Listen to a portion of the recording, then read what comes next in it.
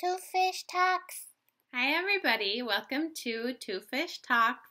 I'm Miss Brooke, and this is my good friend Ruff. How are you, Ruff? Good?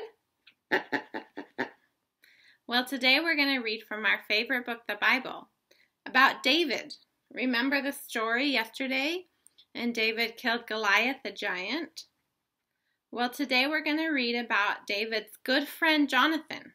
Are you ready? Let's go. David's new friend. Who is that young man with the bow and arrows? He is Prince Jonathan. Jonathan likes David.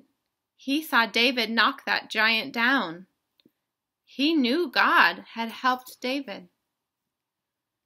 Prince Jonathan is giving David many wonderful gifts. He wants to be David's best friend. David and Jonathan became best friends for a long, long time. You know, God likes to give us friends. He likes to bless us and make us happy. And our friends can help make us strong too.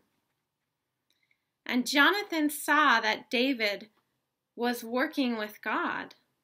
But Jonathan was not jealous of David, was he? He didn't say, I want to be able to kill Goliath. He was proud of David, and he saw that God's hand was on David. And so he gave David gifts and became a good friend to him and supported him. Let's sing our song. God loves you, God loves me.